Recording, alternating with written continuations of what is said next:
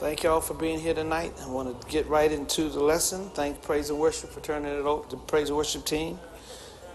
We are continuing on in our series, and tonight from Hebrews 6. And we have been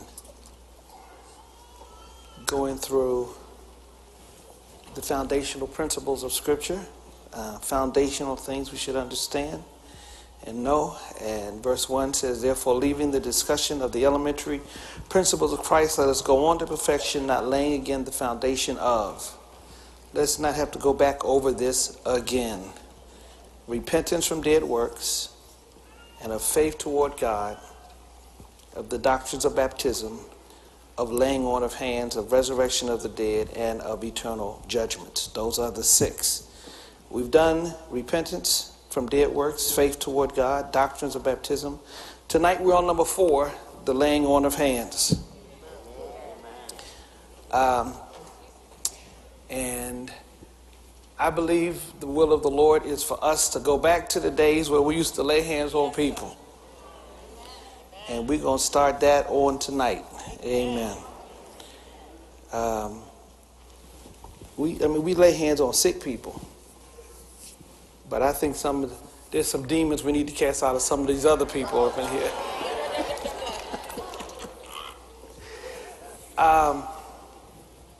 And again, I think I mentioned before the progression of how these foundational things are laid out is significant. It talks about repentance from dead works. It's a lifestyle. Faith toward God. It's a lifestyle. Baptism. Again, these are all lifestyle things that we should be have as a part of our lives. I don't know if I mentioned when we talked about baptisms, I looked at the 5 different types of baptisms, and then we looked at this term of being filled with the Spirit. And it doesn't mean that it happens one time in your life. It's an ongoing thing that you should find yourself before the fountain of God and ask God to fill you up with his power and presence on a regular. It's what we need. Amen. We need that power and presence of God flowing over us on a regular. It's got to be a lifestyle. And then there's this laying on of hands, and that's what we want to talk about beginning tonight, laying on of hands. Okay. Let's talk about what it means. It is, the laying on of hands is a channel of divine impartation. It is a channel of divine impartation. It is God depositing supernaturally and spiritually in you his anointing, his power, his gifting. It is an impartation. Now, I need to say this right at the outset, at the beginning of this, because some people think it's magic. They treat the laying on of hands like it's abracadabra. It's not that. It's more than just a concept or a mentality of just being touched. It's much bigger than that. It is, laying your hands on some. Well, we're going to talk about this, but it is embracing and understanding and believing. It's not. I want to shun us away from thinking that it is just something mysterious, some.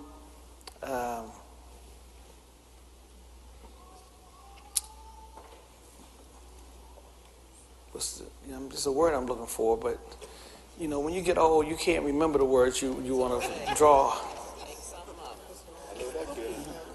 Spooky.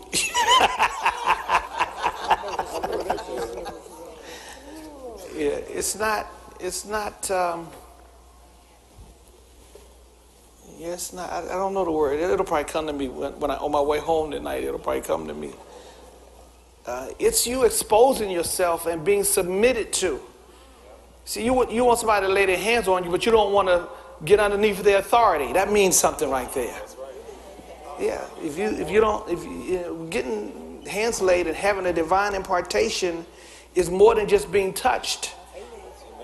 It is being open to and receiving and embracing and believing and following and applying to your life what it is you've been taught.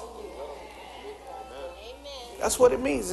So that it's not just, you know, if I thought that all I had to do was lay hands on people and they would have what God gave me, Lord, I'd be smacking y'all upside y'all head.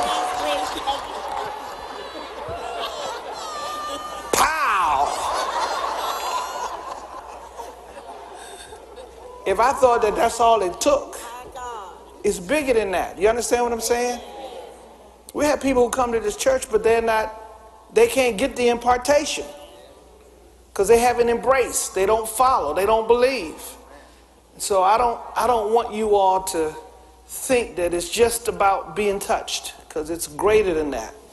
When the people came, and we're going to see some scriptures here in a few moments, and here's what I want you to keep in mind. When Jesus laid his hands on people and they got healed, it wasn't just Jesus touching them. It was them extending their faith in him to believe that he could do it. One guy came to Jesus and said, you know, I have a sick child, and I believe if you just come and lay your hands. It wasn't just the physical touch. It is the belief to the core that he had the power to bring healing into his child's life.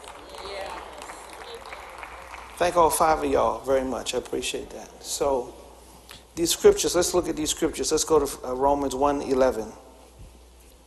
Again, the Apostle Paul writes to the church in Rome, and he says in verse 11, for I long to see you, that I may impart to you some spiritual gifts so that you may be established. There's an impartation.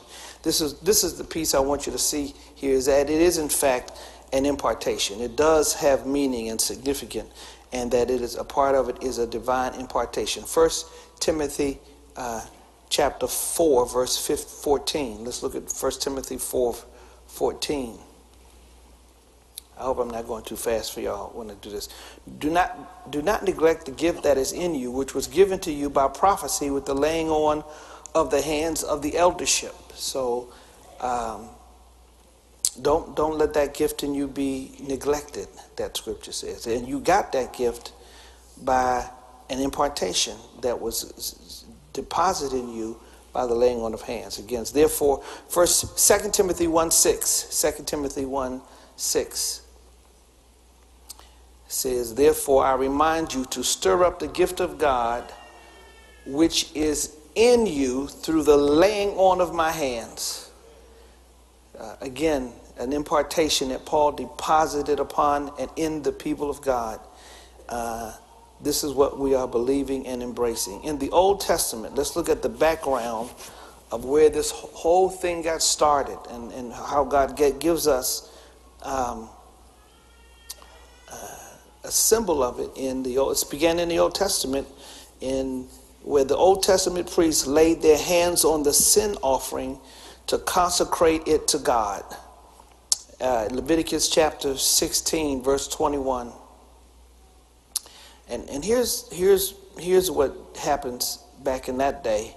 And matter of fact, this is repeated multiple times in the book of Leviticus, all through Leviticus. I gave you one verse, but there's a ton of verses that conveys this. So when it came time for the people to have their sins forgiven, they would take the offering, the sacrifice, the animal that was going to be sacrificed, and the priest would come and take the gift, take the sacrifice, and lay his hands upon that sacrifice. And it was it represented and it transferred the sins of the people onto the sacrifice.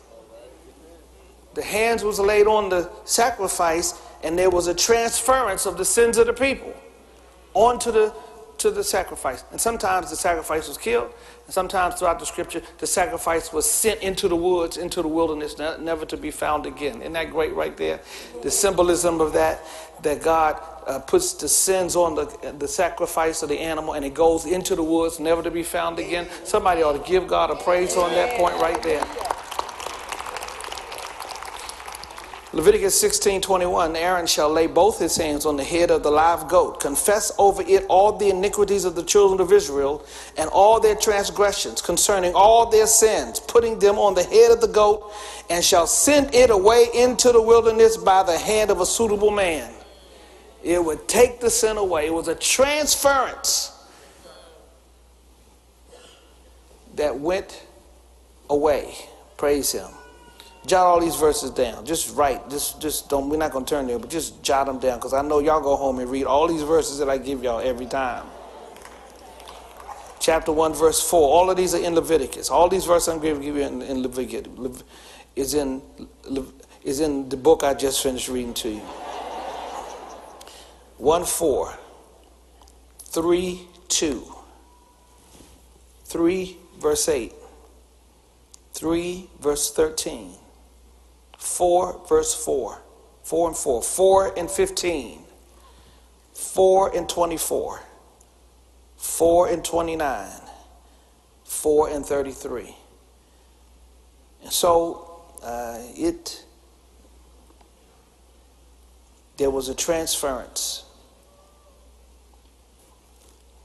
Now let's look at some fresh purposes of this thing for us today. Number one is healing. Multiple places in Scripture where people were sick and hands were laid upon them and they were healed.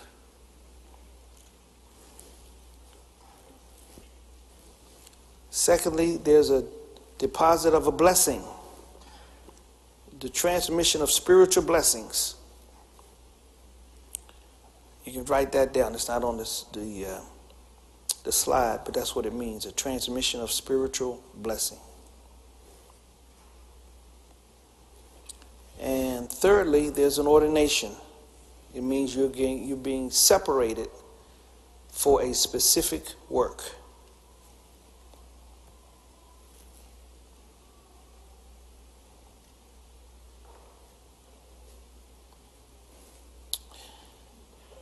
In the New Testament and in the early church, when somebody wanted to be filled with the presence of God or have the presence of God to receive the Holy Spirit, in the early church, they had hands laid on them. And that was in the early church. But we know now through the teaching of the Word that the moment we accept Jesus, we receive the Spirit of God living inside of us. Amen.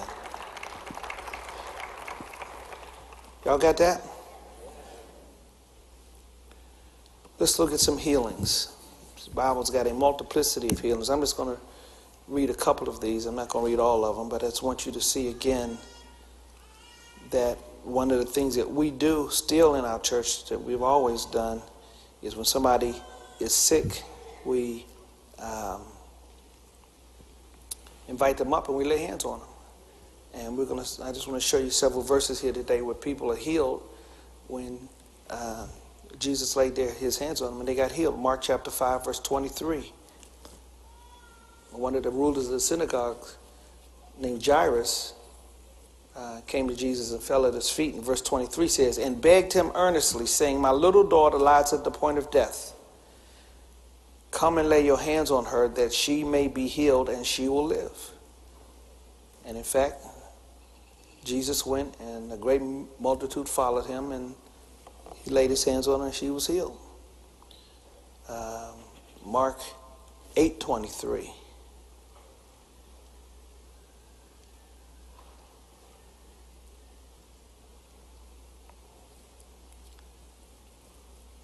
He took a blind man by the hand and led him out of the town, and when he had spit on his eyes and put his hands on him, he asked him if he saw anything. And he looked up, verse 24, and said, I see men like trees walking. The blind man was brought to Jesus, and they begged him. I'm going to read verse 22. Let me read verse 22. Then he came to Bethsaida, and they brought a blind man to him. And here's what they said. They begged him to touch him.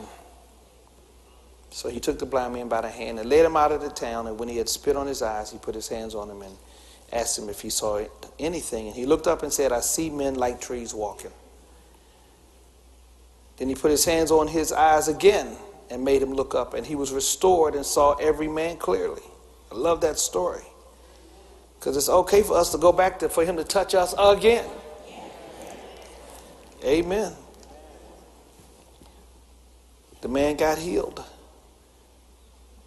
And even though he received his sight wasn't totally clear, but he came back. And sometimes we have to keep ourselves before the hand of God and the touch of God and the power of God and the presence of God. Don't think that you've arrived just because you got touched one time.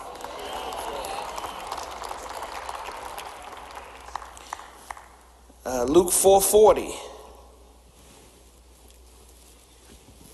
Luke 4:40 says, when the sun was setting, all those who had any that were sick with various diseases brought them to him, speaking of Jesus. And he laid his hands on every one of them and healed them. There was a divine impartation made by Jesus laying hands on them. And then finally, I'm just going to give you 13:13. And y'all got all the other verses. I'm not going to read all of them. They all say basically the same thing. And he laid his hands on her, and immediately she was made straight and glorified God. This is, again, the whole point here is there's a divine impartation. The laying on of hands is a divine impartation of healing. Now, in Acts chapter 28 and verse 8, the Apostle Paul, Acts 28:8, we have an example of this with the Apostle Paul. It happened that the father of this person lay sick of a fever and dysentery. That's diarrhea, by the way. Paul went in to him and prayed, and he laid his hands on him and healed him. So the Apostle Paul, that gift flowed, that anointing flowed through him, a divine impartation. And y'all got that? Can I go to the next slide? Okay, I know I'm going kind of fast. Finally, we are called to lay hands on people who are sick. God wants you and I to live our lives so that we can be instruments and channels of God's divine impartation to flow through us. And that's the scripture, Mark chapter 16, verse 17 says, and these signs will follow those who believe. In my name they will cast out demons. They will speak with new tongues. They will take up serpents. And if they drink anything deadly, it will by no means hurt them. They will lay hands on the sick and they will recover. And that's what we do. That's what we believe. That's our process. We lay hands on people and believe God to heal them.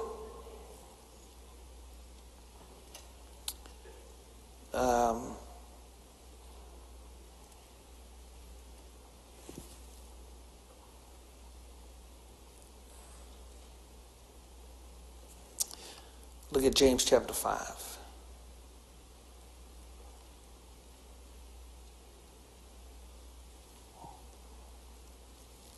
Verse 17. Is anyone among you sick? Let him call for the elders of the church and let them pray over him, anointing him with oil in the name of the Lord. And the prayer of faith will save the sick, and the Lord will raise him up, and if he has committed sins, he will be forgiven. Confess your trespasses to one another and pray for one another that you may be healed. The effective, fervent prayer of a righteous man availeth much. This is a profound passage. This is what we're supposed to do. Amen. We're going to pray the prayer of faith, and we're going to anoint them with oil. We're going to lay our hands on them. The prayer of faith will save the sick, and the Lord, we believe, will raise them up. Amen. So one component of laying on of hands is healing. Secondly, there's a blessing. I want to talk about a blessing.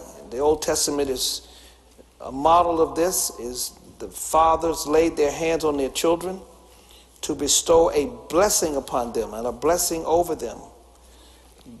Genesis chapter 48 talks about this blessing. Israel blessed his sons. Chapter 48, verses 14 through 20. How he called them to himself in the latter days of his life and laid his hands upon them and imparted a blessing upon them. And in Mark chapter 10, Jesus blessed the children, laid his hands on the children and blessed them. There is a blessing. And we're going to believe God for the blessings for people and healing for people today.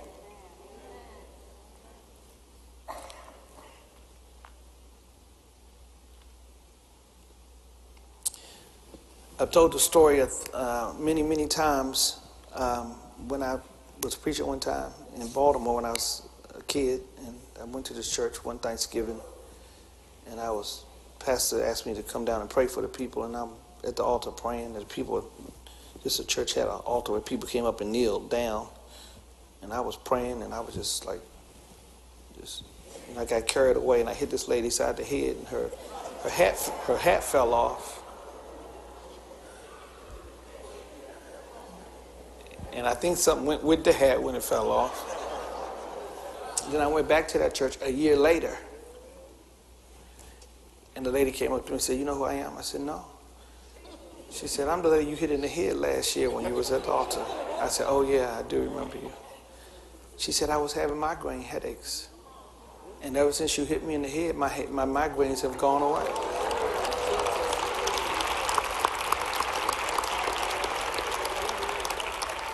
Now, if I thought that I could heal her of her migraines, I would have went over to her and says, it would have been a production.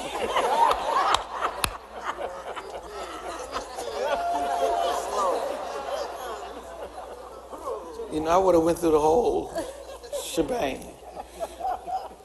If I thought that laying hands on Darryl would deliver him from that Dallas Cowboy demon,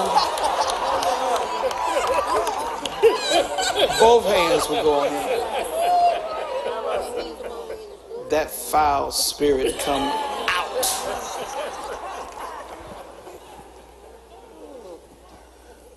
If I thought. So there's a blessing associated with it. I don't know how I got carried away on that, but here's number 3. His letter C is ordination. It is a setting apart.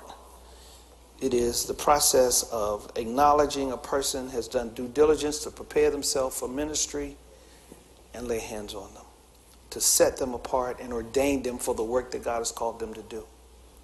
Now, one of the things that we're trying to move toward in our church, and it takes us a while to get there, but we ordain people in the pastoral calling and in teacher calling. But I want us to move toward even the other 3 gifts that are mentioned in Ephesians chapter 4 and pray to God that we would acknowledge people who have a prophetic gift on their life and an evangelism gift on their life. We want to be able to empower people to function in the gifting that God has called them to do. Once they've studied and shown themselves faithful and dedicated and trustworthy, and having learned the information and practiced the gift in an appropriate way, then it is my hope and prayer that we'll be able to lay hands on people beyond just the pastoral gifting, because that's kind of where we are right now with pastors and teachers. But it is my prayer and hope that we will set people aside beyond just the ones that we've done in the past. Amen.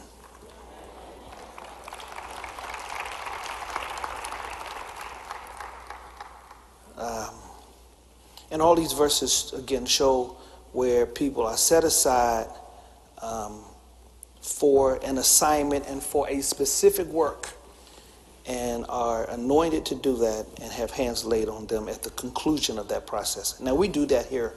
We do lay our hands and we do set people aside presently for certain callings and giftings. We do that for pastors and teachers, and I'm hoping to do it even beyond that.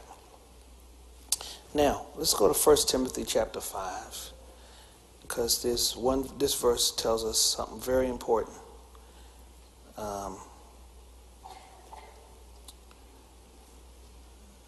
let me spend a few moments talking about this, because it says, "Do not lay hands on anyone hastily." Don't be too quick with it. And that's 1 Timothy 5:22. I'm not quick to ordain people, and I'm not quick to endorse people.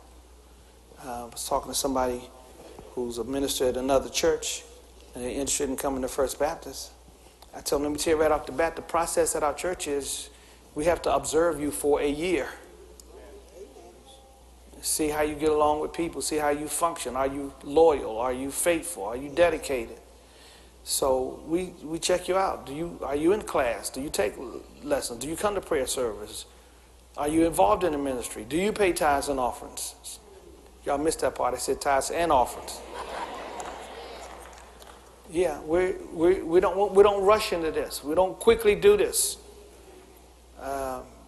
When I first came to the church, you could be a minister from another church and come to First Baptist Church and join, and you'd be a minister the next Sunday. We don't do that here. Them days is over. Tell your neighbor, them days is over.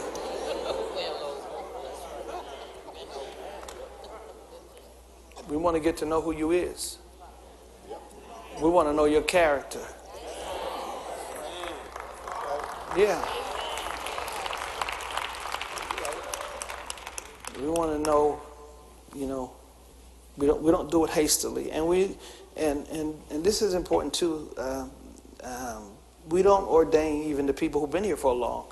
I know I had a contention with a person some years ago at this church who wanted to be ordained, and they wanted to be ordained just because they had been here for such a long time. And I gave the person an assignment. I said, here's what you got to do. It was simple stuff. And thank God I put it in writing. I praise the Lord I put it in writing, because he didn't do none of the things I said do. And it was simple things. They weren't hard. And he didn't do them. And when I didn't ordain him, he got upset and went and got ordained someplace else. Fine with me. I ain't missed him. Look at your neighbor and say, we ain't missed him. So I think when we ordain people, I have some requirements for them. First of all, you have to lead a ministry. You have to show me that you have the capacity to lead a ministry. Lead people. You know how to get along with people, work with people, care for people. I want to see that you have that as a part of your makeup and your character. I'm not just going to lay my hands on you, and it has not been demonstrated that you can provide leadership. You got to show that you can do that. And I think I ordain about once every 20 years. It's not quite that bad, but ain't far from it. And so what that means is you have to, for those ministers who are looking to be ordained, I'm just talking about this to the ministers for a moment, just for a minute while we're here. When that season comes, you have to be ready. And that's just a truth of life. You can't keep procrastinating, putting stuff off. You have to, when the water gets troubled, you need to be ready to roll over into the water. That paralyzed man was by the pool of Bethesda for 38 years. And it seemed to me that if I've been there for 38 years, and once a year, every year for 38 years, the water gets troubled and somebody touches the water and get healed, look like to me, I'd be laid right by, I wouldn't be on the other side of the pool shooting a breeze with somebody. I'd be right there so that the moment I thought it was troubled, I just roll on over in there. And some of you, God's calling you to do some stuff, but you keep pushing it off. You can't keep pushing it off. Y'all don't know when Jesus is coming back. You don't know when the opportunity is going to come for you to be ready and right. It's best to be ready. Look at your neighbor and say, it's best to be ready. Turn on the other side. Tell the person on the other side, it's best to be ready. Tell them. 1 Timothy chapter 4, verse 14. Follows up with what I'm saying to you today. It says, do not neglect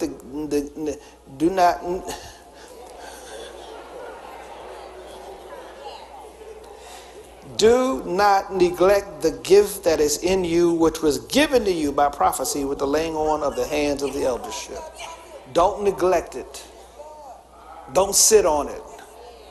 Don't waste it. Some of you got callings on your life and you haven't cultivated it. You haven't utilized it. There's been a deposit made in you and you ain't done nothing with it. You sitting back because you are preoccupied with all other stuff and you're missing out on what God has for you. Don't neglect the gift of God that God has put in you.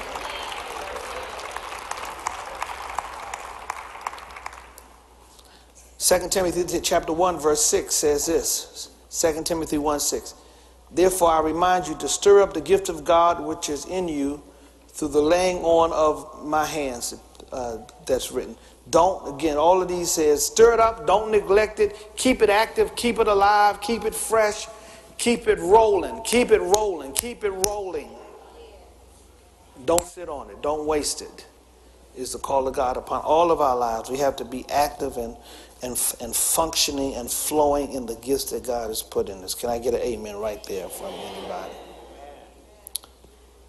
Finally, in the early church, we see where they received the Holy Spirit through the laying on of hands. And those, you can write those verses down. I'm not going to read it, but you can jot it down for your study. Acts 8:17, 9:17, and 9:6.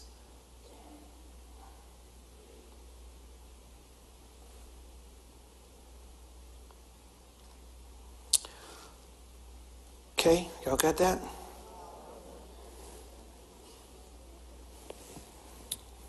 All right. I'm going to leave that up for a few more minutes. I'm going to take any questions that y'all have, then we're going to pray for people tonight. Amen. I'm going to call people up in sections. I'm going to first start off with people who are praying for healing. And we're going to pray for you. Lay hands on you.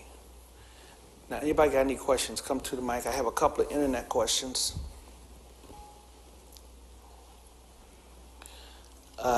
Why is it that some people never get completely healed from a disease or a medical condition even after they've prayed, fasted, and believed God for it? It's a great question. So one of the things that we have to discern is what's the purpose and the reason why God permitted the sickness in the first place.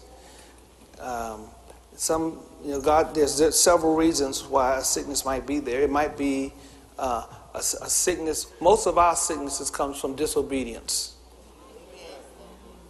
You keep on eating wrong, you're going to get a disease.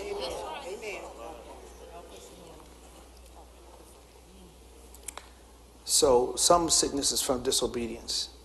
And laying hands on you and you keep on eating the chitlins is not going to make you live. It's not. I love chitlins, but I had to let them go. I had to let them go because I want to live. I want to live. I haven't had chitlins all day today. Come on, give the Lord a shout of praise. I moved away. I want to live. I had to stop. And it's tough because we live in a culture where the food is not the best that we eat. A lot of our diseases is from how we eat and our failure to exercise.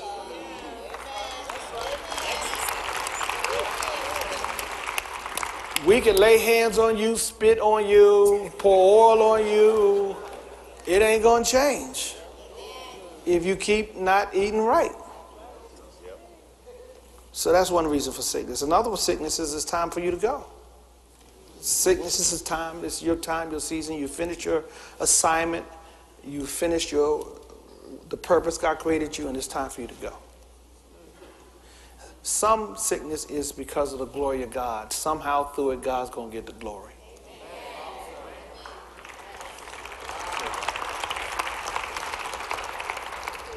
When I think about this woman, Bunny Wilson, I don't know if y'all know who Bunny Wilson is. Bunny Wilson is an incredible writer, author, speaker, communicator, spoke for us, our church many, many times.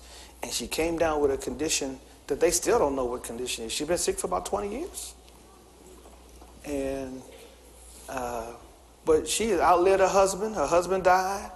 She's still fighting that condition and all. But the way she loves God And the way she loves people through her condition is amazing.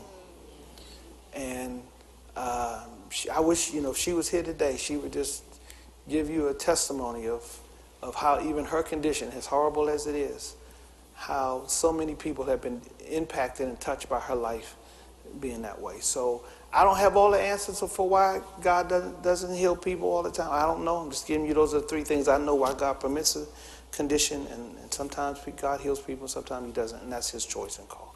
Yes, ma'am. In my life group meeting, we had a discussion on your message concerning resurrection of the dead. We discussed the scripture that you gave us in Hebrews 9:27.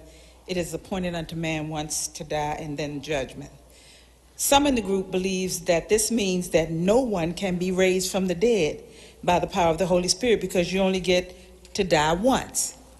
Others in the group believe that this is not what that scripture means, and that Jesus raised the dead and blessed the disciples and commanded them to heal the sick and raise the dead in Matthew 10:1, 7-8. And Jesus said in John 14:12-14 that he who believes in me, the works that I do, he will do also, and greater works than these will he do.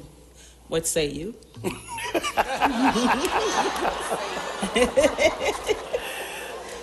I say that we ain't talking about that tonight. That's not the topic tonight. But because you're in our life group, and I'm so proud of you, and y'all are discussing the message, I'm going to answer your question. Okay. Amen. Thank you. Amen. Amen. The verse is dealing with some beliefs that trying to help us understand that you don't die and come back as a dog, or you don't come back as a general in the army. Reincarnation. Okay. You don't get a second opportunity to be anything again. But God has the right and the power to supersede any laws of nature that he created. And that's what a miracle is. And God can do a miracle anytime he wants to, and has done it. Yes. Lazarus died and was in the grave 4 days, and he called him up out of the grave to defy nature. So yeah, God can do that. The verse is not trying to say God can't bring somebody from the dead. That verse is trying to tell us once you die, the next step on the agenda is for you to stand before the judgment seat of God. Is the next step, but God can raise you back to okay, life. now what they were saying in that group also is that was only because Jesus did that, and it was only because of the beginning of the church that there were signs and wonders, and we don't need them kind of signs and wonders no more. And I'm telling you, this was going on in the group. Well, listen, first of all, I'm glad y'all talking about it. Yeah. It's okay to talk about it. Okay. And I believe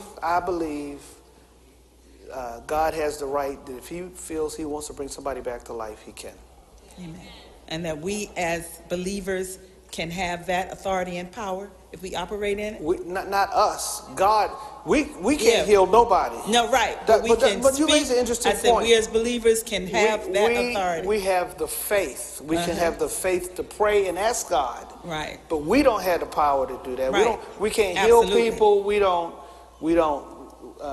Any supernatural power. We're not God. We're not God. We are channels of God's power. We are instruments of God's power. Yeah, that's so we understood. ask God. God may choose to. God may choose not to. So yes. I've faced. Let me just tell you this for a moment. So,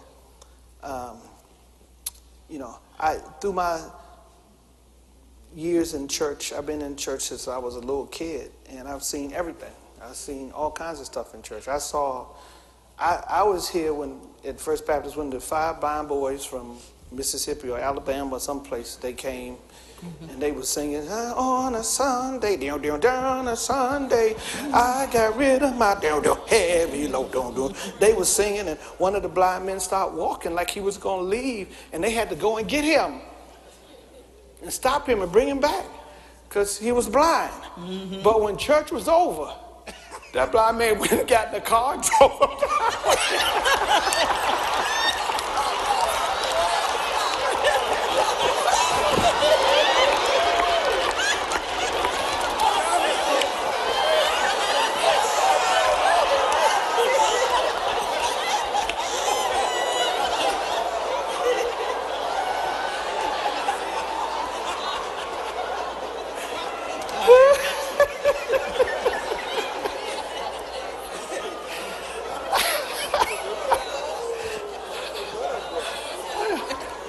couldn't believe it.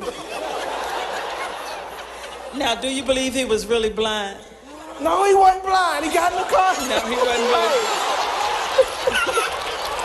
You know what? Now that's funny. You should bring that up because baby, he's not blind. Yeah, he wasn't blind. Because that's really some of what they was bringing up in the group too. That when the stories of people today that have been raised from the dead wasn't really dead. Yeah, well, that's what they're saying. I do believe God can, and I've known stories of God raising people from the dead. He raises us up from the dead every day. All right, amen. He doesn't. All right. So anyway, I didn't tell that story about the blind man. That's just a joke that came to my mind. It's a true story, but I started to tell you about through the course of my life in the Christian walk. I had times I was so gung-ho on faith and believing God for miracles, for everything. We had faith healers come to our church. And we had them lay hands and pray for people, and some people got healed. Amen. And there were some people we had in our church that we believed God was going to heal them, and they died after the faith healers touched them and healed them, and they died. So what it brought to me is a level of balance to what we should believe. I didn't lose my faith in God because those people died. I learned, that it's up to God to determine who lives and who dies. It's not our choice. Right. We don't make the determination. We don't decide. Amen. It's not the power in us to do it. So, but the bottom line, if people don't have that kind of faith, it's okay. If they don't believe God can raise people from the dead, that's fine. They don't have to. We're not going to stop speaking to each other because of that. I believe God can do whatever God wants to do. Amen. Okay? Thank you. Hi, Pastor Jenkins. Hey. So I have a question. Okay, so in February, on the 10th, you were talking about baptisms. And so I'm coming up on July on like my 10-year anniversary since my baptism. And I was thinking since that service, like, how do you know if you should be re-baptized? Like if it's like a little stale, you a little disobedient, No. So the purpose of baptism is a public confession of your faith in Jesus. If you get saved and you accept Jesus, your first act of obedience is to get baptized. That's what every believer should do. Now, if you got baptized and you weren't saved, that's a dead work. You need to get baptized again. But if you were saved when you got saved, then you got baptized, you don't need to do that one time in your life. You don't need to do it again, right? Because the baptism is just a public confession, and it's an act of obedience. Right? So it's not something wearing off. It's like sometimes you hear people, like I know people be like, I've been baptized like 2, 3, 4 times, and it's like, huh? Well, if they were not saved when they got baptized the first time, or the second time, or the third time, or the fourth time, they need to get saved first. Now, some churches baptize every year. Some churches you go and get baptized every year. That's not what we believe. We believe it's a one-time thing. Once you put your faith in Jesus Christ, believe and you get saved, then once you do it, that's a one-time thing. There's no power in the baptism. It's not like there's, some anointing upon you. You're just obeying God. The greater thing for us to do every day of our lives is to obey God. Thank you. All right, let's do this. We're going to take up the offering first. Come on. Let's lay some hands on the altars, on the offering plate. Anybody want to get saved tonight? Anybody want to join our church? Anybody want to rededicate themselves? If that's you, get on up and come down here real quick while we prepare to take this offering. Anybody want to get saved, accept Jesus, rededicate themselves, or you're already saved, you want to join the church? Right now, right this moment would be the time to come. Come right now while the blood is running warm in your veins and you have the activities of your limbs. Right now is the time.